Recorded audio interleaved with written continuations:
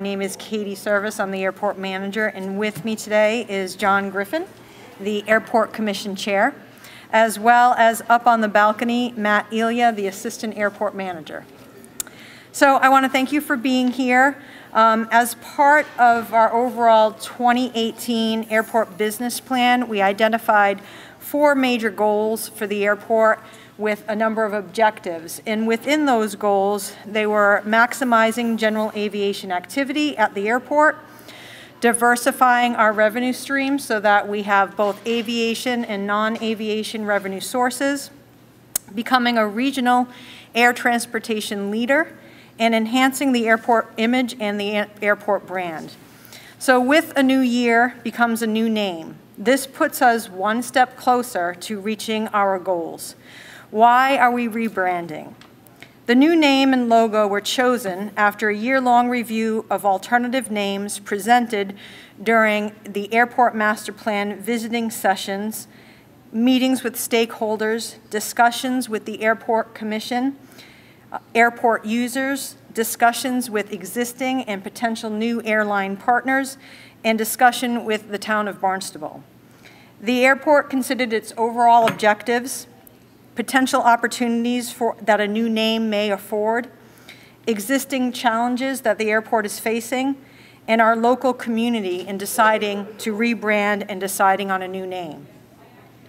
The new name and logo were chosen not only to respond to passenger needs and expectations, but they were also chosen to prepare for potential airline partnerships, to align with the airport's future commercial service, to refocus the customer experience here on Cape Cod, and to change the transportation perceptions for Cape Cod and the islands.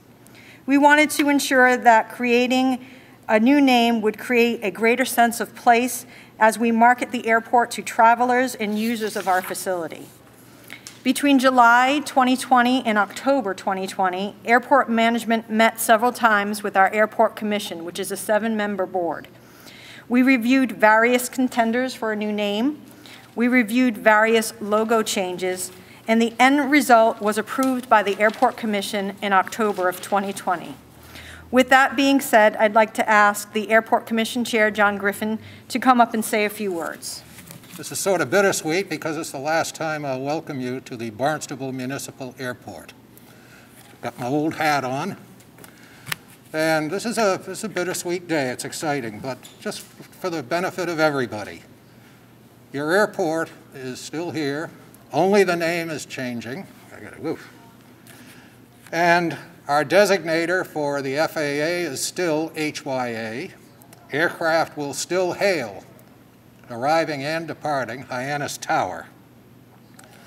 Your management team is unchanged.